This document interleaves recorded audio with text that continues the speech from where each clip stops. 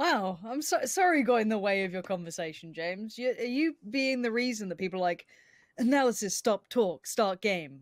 This is it. You held up those poor players just to talk about Finnish people. Man, it's wild. It's wild. It's wild. Biased. Wait, that's what it is. Hold Lauren. on. Can I... Kusok in chat, which is, I'm pretty sure Navi's coach or manager. Are you the Kusok from World of Tanks? I'm kind of curious. I should probably know that by now, but I think it is. Anyway, just because Navi's kind of at the forefront of our minds, it's you know, I can talk about it and it not be off topic. And I'll bet on you guys today, don't worry. But, ooh, TSM, different drop? Question mark? It's certainly somewhere new. I mean, given the circles where they've been, you'd have to go for, all right, well, it's been down south 2 out of 3 times. Let's go podlock and see if it goes towards them again. We shall see. FaZe, you can see one player just lingering against TSMs, just watching for the cars, more importantly, maybe even the roadside. If this goes all the way up to the north, like super, super hard shift, TSM are just going to FaZe. Okay. Not too far. Central. San Martin. It's not too bad. EIQ are a very, very aggro team, Lauren. I was about to say I'm wondering if this could be the ghost side. Knocking Wookie like that, put someone on the res, then push forward. As soon as we hop on with the camera, they're already at the doors. EIQ do not muck about. If they want to check a fight, they just push it, regardless of who you are, what you are. Whoa. And the 2-for-1 nade banks off of the roof. Finishes Wookie, knocks Tommel, he's gone, and everything that Temper's had has just been slung into the open. That's a really valuable compound.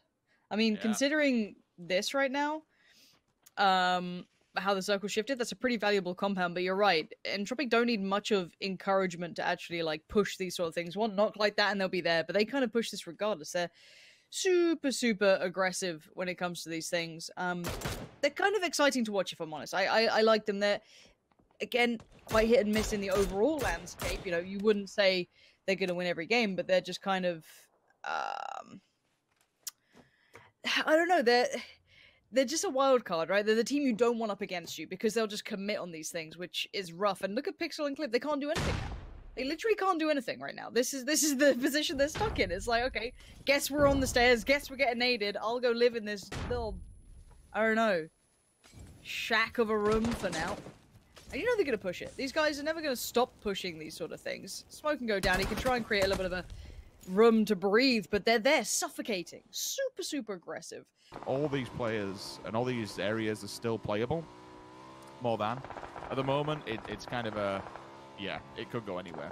You've got to be as central as possible. Strong positions. If it does go to power, Northern Lights, FaZe Clan, Omicron, TSM. If it does go to the roadside, ends if they can get in undamaged. Getting in unscathed at this point will be hella difficult. Yeah.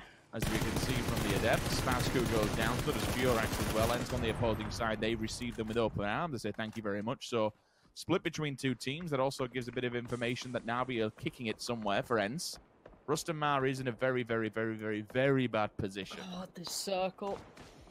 Oh, good luck, observers. This is where it's going to get pretty hectic. So, I'm going to try and keep you up with this. Omicron is about to fight, third party of the fight you're seeing on your screen. T-Bone's coming in with the nades. This is El Giganton and better luck next time. But TSM has started their engagement towards Redline. That's over towards the west.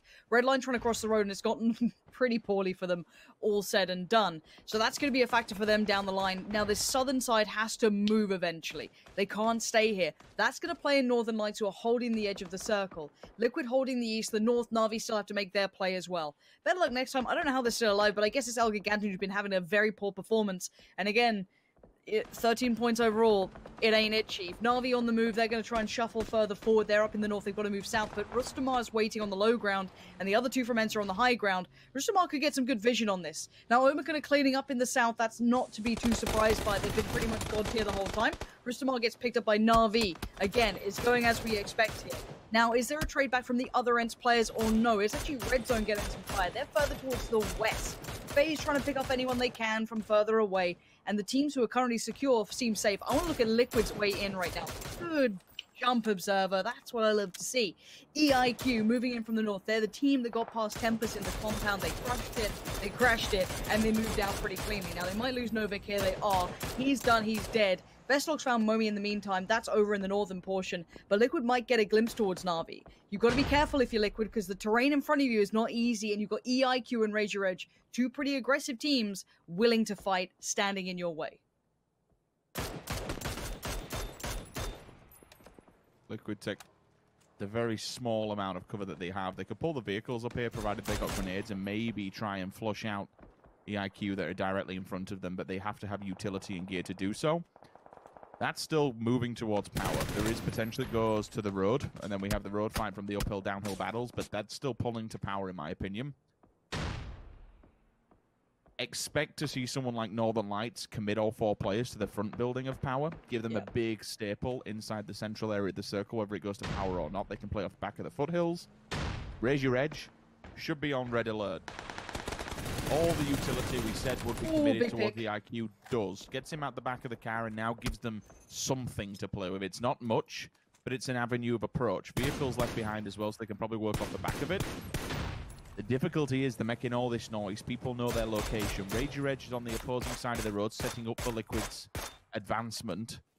Na'Vi yet to move. Red Zone yet to move. Tornado Energy directly in front. I think Liquid just hit the roadside. There's like this small little crest of a hill. Provided Tornado Energy don't have LOS on them from their compound, I honestly think they've just got to play roadside. There's nowhere else to go. I don't know how you play this. You know what I mean? Like, they've managed to get Jeems across for Liquid, which is pretty impressive. I think, who is it? Is Jeems or someone else? I'm not too sure, but they've managed to get 2 players across the right side. But now they're going to get the full force of Na'Vi sweeping through the east, so they themselves can get across. But again, this is the fight I want to look at, is Tornado Energy and Red Zone and Ents, this sort of like weird scuffle. Now, TSM can see part of this, but yeah, Na'Vi, oh no, Senya's got full vision. They're on the bike, here we go. Let's see if Liquid can join with the other 2. K-Mind in charge. Just gonna send that bike as best they can. Ibby's there too. Here we go. Oh god, no. K-Mind's off the back. Ibby might have just made it. Senya is looking though. He's definitely seen the other players. There's no smokes down. They need to put that down real quick. And maybe they could consider a revive. K-Mind's not too far away, but also you're risking losing out on a player here. They're putting it. They're going for this. They want K-Mind back. But yeah, there comes the steal. Raise Your Edge getting very interested in what's going on. Na'Vi are not in. Blue is moving them. They have to come over the crest of this hill, Lauren. Everybody has to stare towards them. If Liquid survive this, it would be a miracle. The only thing that really keeps them in this is Raise Your Edge. If Raise Your Edge keep just pounding bullets their way, then Team Liquid stays alive. Best up, moving up. Don't know how much further he can really go, given how many Liquid players are here. But remember, they used all their utility. Grenades, smokes, mollies, flashes, everything was committed towards EIQ. The ones who haven't used the utility yet, well, it's Na'Vi. If they can get some more off towards Liquid, that's an avenue of approach that they desperately need. Liquid are holding on by a very thin margin, and the third party is helping, and then some. Raise Your Edge can see over Liquid, and they just see Na'Vi. So if Liquid can just stay alive for a second, they might be okay, but it depends if Raise Your Edge get aggressive. If Urdir and the boys want to push this, they're going to just completely wipe Liquid.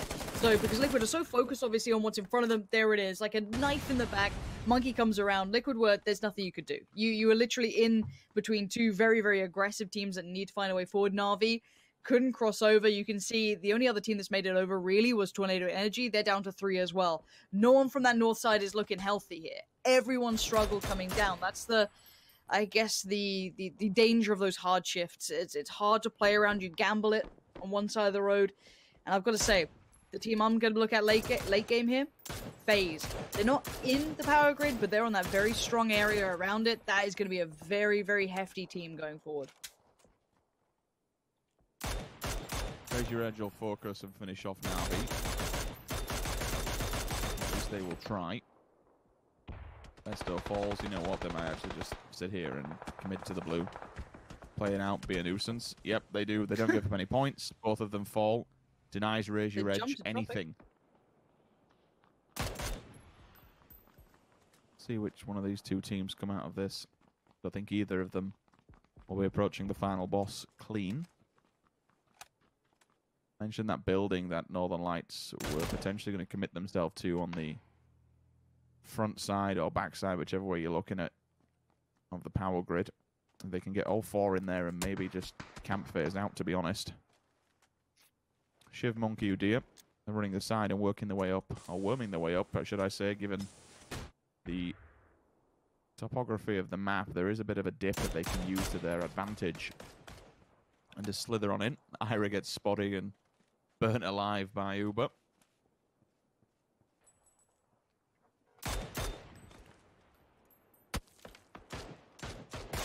Team's taking up residency in all 4 quadrants of the circle.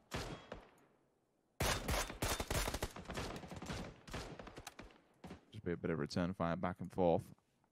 Toolin's down. Shiv's See if moving. anyone kind of sniffs at that. Yeah, the second we saw that one, Shiv got a bit of a jump further afield. I wonder if FaZe has seen it, though, because 2 of them are actually laid down behind the rock, maybe just to bait one of these 2 teams into the engagement. What is kind of scary is how close all 4 of them are towards the central point. It's in the middle of the road. It's completely exposed.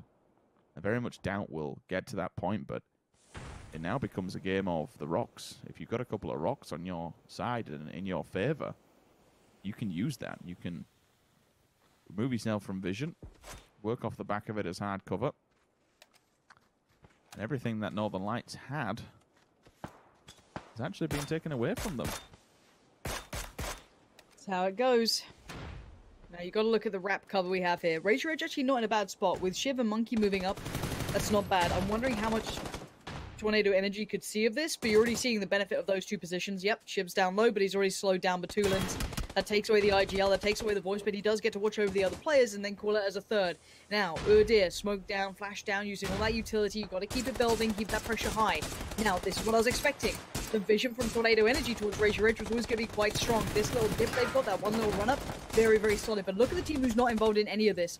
FaZe. They're waiting for the late game. They're waiting for everyone else to clear the battlefield, and then they'll play it back in. But let's see if they've waited too long, or if it's just right. Monkey goes down. We're down to just 3 teams. Tornado Energy starts to focus, but it's FaZe starting to wind up. They're starting to get back into the battle here. They're starting to show their hand. Uber at the forefront. Gustav's there. It's FuzzFace to get the kills, and we're down to just 2 teams. Northern Lights unable to convert it in the final moments, but nice utility being used now as Tornado Energy are trying to utilize this cover. But look at those smokes lecturing the battlefield. Quizzy finds Uber. 80 got Aliag, so it's a 1-for-1 trade out. But Tornado Energy were down to 3 players, so they're actually only on 2 right now. The smokes can only last so long as it looks like they've used all of that utility. And creeping towards this, Uber is almost at the central point. So FaZe actually have the better step. Gustav finds Aliag, but it's traded back in. This is going tit for tat. This is going all the way. That's an angle, though. Look at that tiniest gap he's playing with here. And now Example left in the 1v2. He's got down 80. He's flushed Uber, but the spray is saved in the end from Gustav. 9 kills, and FaZe's positioning was held till the very end. Very smart play from FaZe. All my life I want money and power, respect my mind, no die from last shot. I pray my dick get big as the Eiffel Tower, so I can fuck the world for 72 hours. Goddamn.